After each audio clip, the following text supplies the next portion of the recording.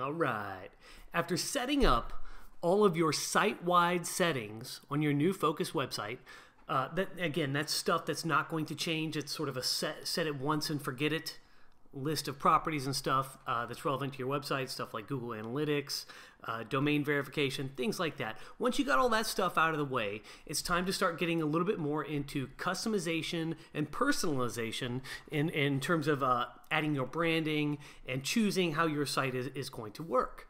And then once we get through that step, then we'll get into the finer details of granular customization, like really changing little bits and details that you'd like to change. But before we do that, we're going to do some more general stuff. And the first thing we want to do with your new Focus website is to choose your preferred content presentation mode. Now we'll look at the specific options here in just a bit, but what I want to show you before we get started is really kind of explain how this stuff works. So really, you're going to choose a content presentation mode, but it's really only relevant on larger screens, okay? So you'll see a little bit of an effect on like iPad-sized devices, but by the time you really won't see the true effects of your content presentation mode unless you are viewing your website on a large format device like a desktop computer, a laptop, things like that. So let's take a look at what your website's going to look like on a mobile device, for example. We'll choose an iPhone, and this is obviously very, very small. Let me see if I can make it a little bigger for you guys. We will fit it. Okay, so on a very small screen, there really is no content presentation style, because no matter what content presentation mode you have selected for your website, you've only got so much horizontal space on smaller screens. So things like font sizes, which get bumped up for bigger screens. On all mobile devices, they get bumped down a size to fit very nicely on the screen. Like headlines get bumped down a size. Your regular text is going to be whatever you've chosen. But headlines get bumped down to fit. Images obviously can only be so big. Everything sort of becomes the same on a mobile device, no matter what kind of content presentation mode you've selected. But since this is about choosing your content presentation mode, let's look at your site now in a desktop view, because that is what is appropriate and relevant here. So to choose your content presentation mode, you're going to flop over to the WordPress admin, and right now we are inside the thesis admin. And this time we are going to visit the skin submenu, and we're going to go to content and display. And on the content and display page, this top section is really known as your display options. And you'll see the first choice here is your content presentation mode. Now, when you just install Focus in any new Focus installation, your site is running in readability mode with an optional sidebar. I'll show you what that is. So in readability mode, so we have three modes: readability, focus mode, and full width mode. Full width mode is kind of a nothing. I'll explain that at the very end. But so it's really two. It's readability and focus. In both readability and focus modes, your content column, your text, is constrained to a highly readable, finely tuned width that promotes easier reading. The reason why we do this is because we know from studies that visitors to websites specifically will not read super long lines of text. In fact, they actually want to start reading really, really short lines of text, and then once they're in the flow of reading, they want to read what is comfortable to them. And so in order to play to that basic psychology for visitors, we want to constrain the text to a very usable width. Now, if you just install Focus, you're going to be presented with a system font. So like if you're on a Mac, it's going to be San Francisco typeface. If you're on a Windows machine, it's going to be Seago UI, which I believe is still their primary typeface. But bottom line, it's going to use whatever is natively installed on your operating system, and because that's fast. And also, it's usually a good accessibility type font, easy to read, easy to scan, that type of thing. But it's size 18, and the width that you're going to start with is 644 pixels. The reason we do this is because size 18 of a system font at 644 pixels wide is going to leave us about at 80 or 81 characters per line. We know from studies that visitors to websites want to read text that's between 55 and 95 characters per line. In my view, that 80 mark is pretty close to a sweet spot. And what really makes 80 great is that when you have certain types of posts, I don't think I have any good examples here, but I'll pull up another one. For certain types of posts, we like to put an image at the beginning of the post, and that will actually make the first lines of text much shorter than they would be otherwise. So let me get my example here. Here we go. Sorry about that. Okay, so you see I've stuck an image out to the right here, and what it does is it makes this first paragraph look a little bit more appealing than just a big, the longer lines of text that are typical in the rest of the article. So this early constraining of the text really helps people dive into your content. And the reason why I choose 644 pixels wide at 18 pixels, and that leaves the 80 characters per line, it's because when you add this image, then what's left is usually between 35 and 55 characters per line, which studies show is sort of the sweet spot to get people engaged and have them reading before they've even consciously considered whether or not they actually want to be reading your content. So that is a powerful little tweak. This is just one of the many, many things in Focus that's already tuned to known user psychology and things like that. Okay, so there's your explanation for why it is the way it is. But the next thing here, and why readability mode is the way it is this. So in readability mode, the content, this is not a very good article example.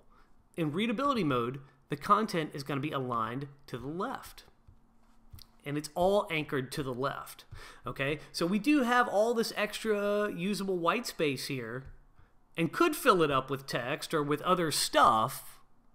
But I would encourage you to exercise some caution there, because you don't want to introduce elements that are going to distract people from your content. Unless your goal is to distract them from your content, but I don't think that makes very much sense. And if you think about it, it probably doesn't make too much sense for you to distract people from your content. So anyway, in readability mode, this 644 pixel wide column of content, which you can change, by the way, you can make it however wide you want, is aligned to the left, and this creates what's known as a left side visual anchor. So in populations of people where the text runs from left to right, like English-speaking people, for example, it is known that the best way to keep people's attention and drive it all the way down the page while they're engaged is to have a very strong left side visual anchor. When we conduct eye tracking studies on websites like this, what we see is there is a very, very, very high affinity. The eyes keep going back to the strong left side anchor in the layout. The eyes go over here and they dart out to see things that are appealing or arrest their attention. But we also see a longer eye track, an eye path down the page on this left side on pages that are designed this way. Now, I'm not saying this is the absolute best way to do things. Everything is sort of contextual. There's ways that you can, present content a little bit differently and still get great results. I'll show you right here on DIYthemes.com on my site. I have my content aligned in the middle.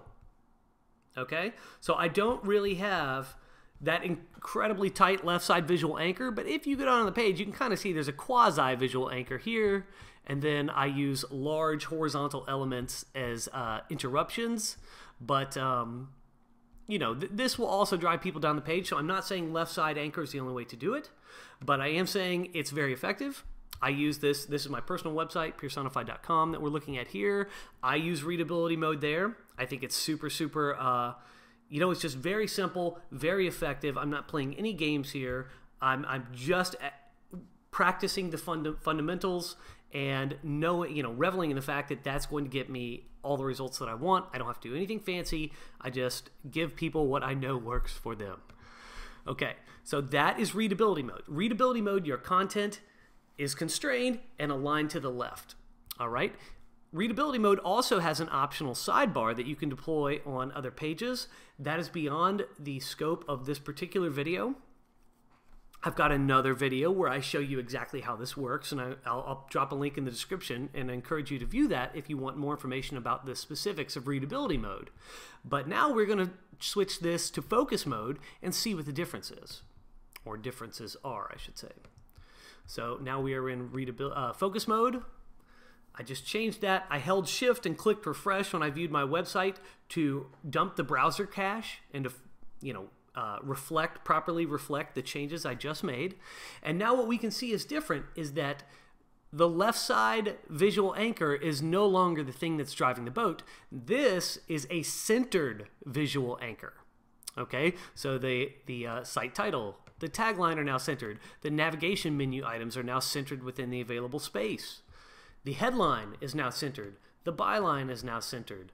My featured image for this particular article is also centered, as is the caption that goes along with it. Within the body of the article, heading sizes 1, 2, and 3 are now centered in focus mode.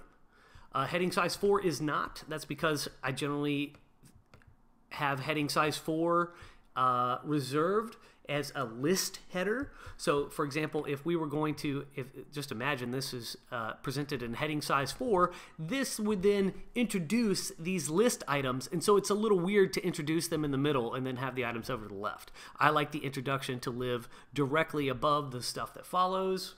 And also another caveat there where you could say, well, Chris, why don't you center your list? Well, lists look like crap when they're centered, okay? I want the bullet points to be lined up perfectly.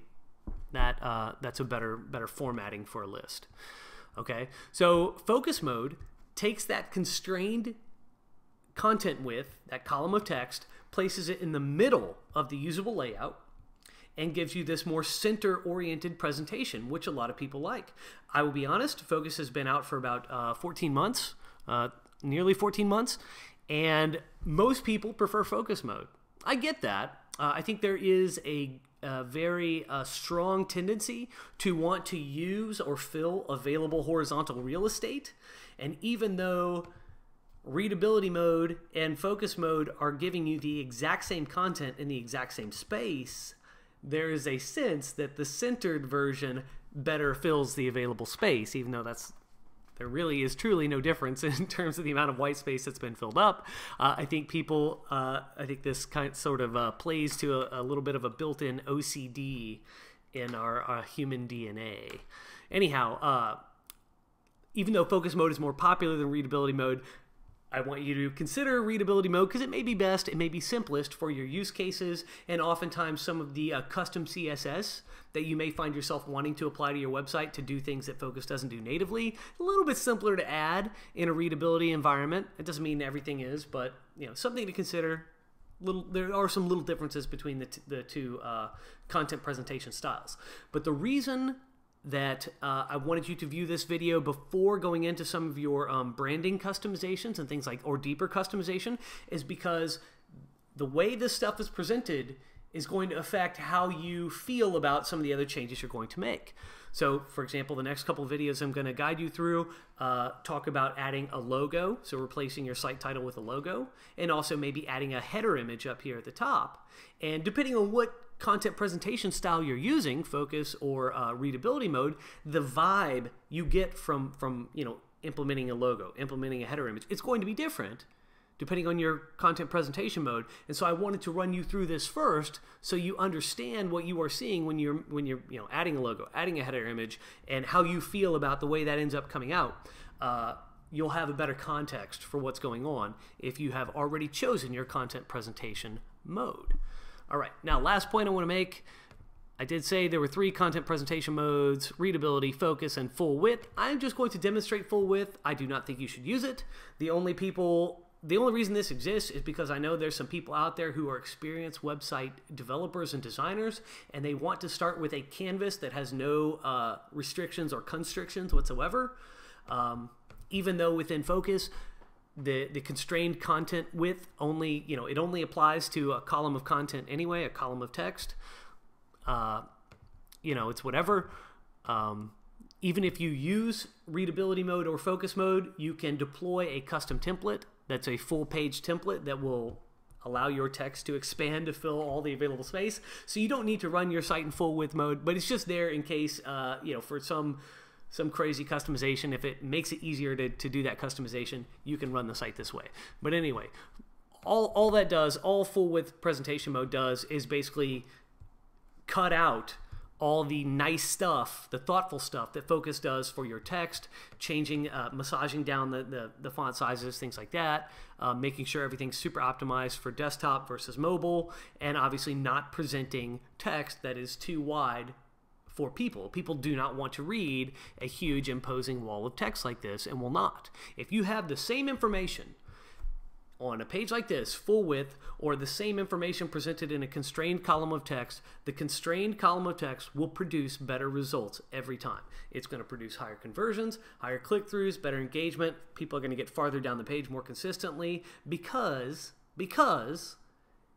it is presenting them with a psychological environment that makes them want to consume. It doesn't present them with something that asks them the following questions, like, do I really want to get into this? Is this too much work?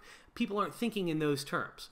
In fact, like I said, you can use ninja tactics such as constraining the first paragraph to be a little bit narrower than the rest of your text. People look at this and they'll already be reading this before they even have a chance to ask themselves, do I really want to be reading this? So anyway, don't use full width mode unless you absolutely know what you're doing as far as design customizations and stuff go, because you'll be giving up some of the benefits within Focus that have taken me years and years to develop. So I would not just give up on that equity just because I have some harebrained idea about wanting to fill up the whole space of the page. There's very specific reasons why Focus does not work that way by default. So anyhow, there it is, Readability Mode, Focus Mode. Now you know the deal. Select the one that you like best for your website, and then you can go into the other videos I have in the setup guide about going through and adding your branding and adding the types of customizations you want. All right? Stay tuned.